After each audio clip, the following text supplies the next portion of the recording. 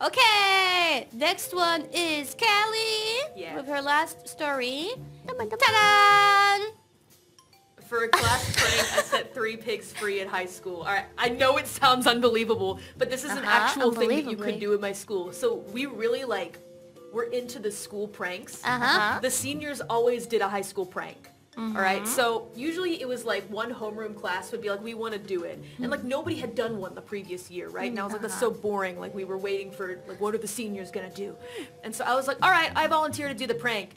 And so my whole homeroom class got involved. I wasn't really good friends with everyone, but everybody got into it. They were like, oh yeah, let's do it. And so I like didn't know what to do. So I went on the internet and I searched up high school senior pranks.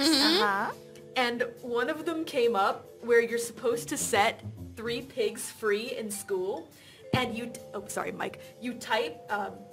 tape the number card to each pig, right? There's 1, 2, and 4. And you don't know where free is. Exactly. So everyone's running around trying to search for the third pig, right? Well, that's really Gura will also be wondering where the 2 is. I'm never gonna live that down. Ever, never, ever. 1, 2, and 4?